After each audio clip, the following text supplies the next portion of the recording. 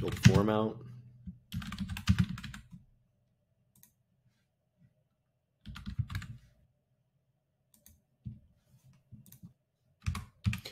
Now this is what I'm going to be sending to the AI, and I'm telling it that I'm getting started. So it's going to choose the correct prompt to mix with this topic.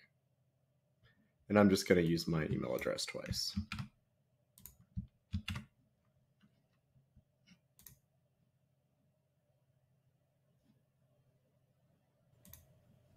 So I've opened the report.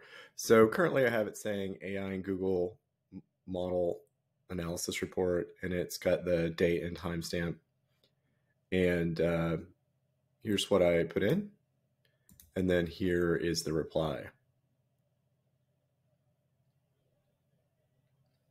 So this is the getting started prompt generated this. The concept of how to manage this day to day is very simple. We go in here,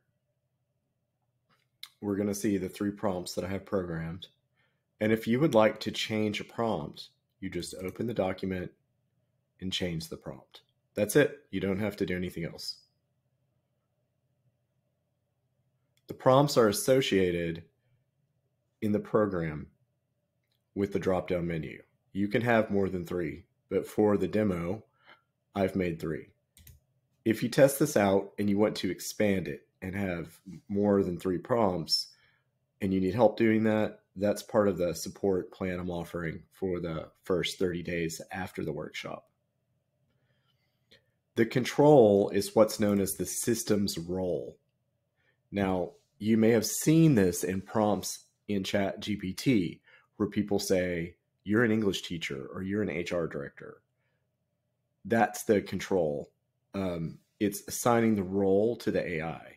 However, when you do it programmatically, there's no confusion between the prompt that is trying to deal with the question or the topic and the role of what type of identity the AI needs to have and what perspective it will answer the question from, because they're separate in the program. You can clearly define it.